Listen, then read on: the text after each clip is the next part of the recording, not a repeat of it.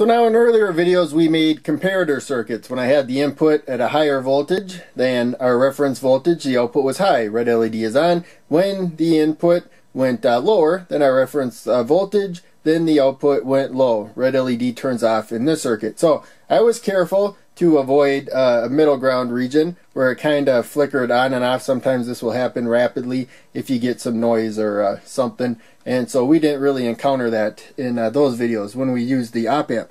But there you can see that we may not want to have a comparator that changes right at a certain voltage like that. It may flicker on and off and whatnot. So there was noise from me wiring it up. I was bumping other stuff. So in any case, now I have to lower the voltage to get below the reference voltage, and you're going to see something that the voltage from the signal suddenly dropped right there. Now I'm going to raise it up a little bit, and you can see that when we got to the line, it jumped up a little bit, and the signal keeps bouncing around a little bit when I move wrong. So there you can see. So that is hysteresis that we got there. We got positive feedback so that the voltage, when the input gets higher than our reference voltage, it pushes up even higher. So we have to drop it down a bit extra before it will drop low, and then it drops lower and holds it lower. So we got to overcome that as well.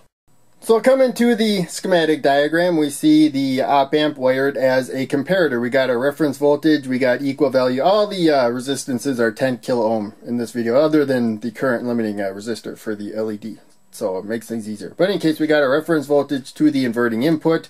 When the voltage at the non-inverting input goes higher, you get a high output. Red LED lights up. And when it drops lower, then you get a low output, which does nothing for the LED because it's connected to ground on both sides. There's no voltage difference. So in any case, now we added a what's called positive feedback. So that means the output is fed back to the non-inverting input right there, and helps make the voltage more like the output, which, as we said before, you go higher than the reference voltage, the output is higher, which raises it even higher. That's why we saw that jump going up. And when we drop lower than the reference voltage, that drops the output low, pulls the voltage even more down. So we saw that sudden dip in voltage as well. We couldn't see what the trim pot was doing.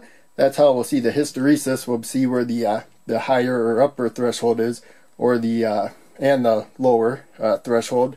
Also, you get more hysteresis with a lower resistance and less hysteresis with a higher resistance. So you can adjust it as needed.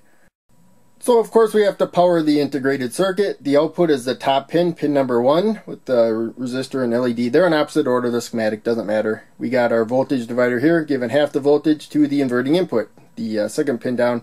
And then we have our signal there to pin 3 with our output to non-inverting input positive feedback resistor. So the LED is off, so we know we need to raise the voltage. So when the LED turned on, that was the upper threshold.